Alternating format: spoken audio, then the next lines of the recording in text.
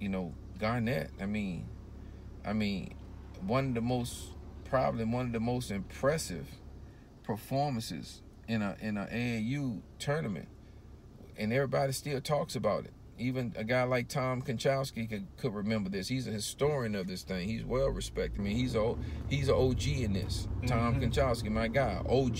I mean, you know, authentic, credible. You know, longevity in the game. I mean, but he would still tell you. I mean, Cole Fieldhouse, 4,000 or 5,000 people up in the stands. Squire's Richmond playing the Long Island Panthers. And it was the rematch from the #1 rising senior in the country, Zendon Hamilton, playing with the Long Island Panthers. And he had everybody on that team. Gary Charles was loaded. You know, and they played against Kevin when Kevin Garnett first came down and played in my tournament in 1993. And Zendon got him. And Kevin used to always talk about that. He said, I just can't wait to get a rematch, can't wait to get a rematch. We ended up going to that Charlie Weber tournament at Cole Fieldhouse. I mean, the gym was, it was so much electricity in that thing, you could just, I mean, you were getting shock waves walking from the parking lot to the gym because everybody was waiting for that matchup of Kevin Garnett and Zendon Hamilton. I mean, all the other games pretty much was nobody in no other gyms.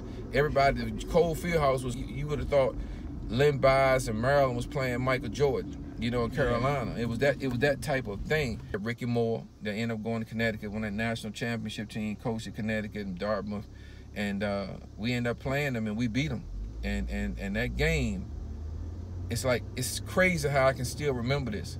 I mean, Kevin Garnett had like 24 points, 21 rebounds, 10 blocks, and like 6 dunks. And one, I mean, the whole gym just you would have thought somebody had set the alarm. It was a bomb threat or something going on. The way everybody jumped out their seats and ran, because he was battling with Zendon, and Kevin Garnett was he was just vicious.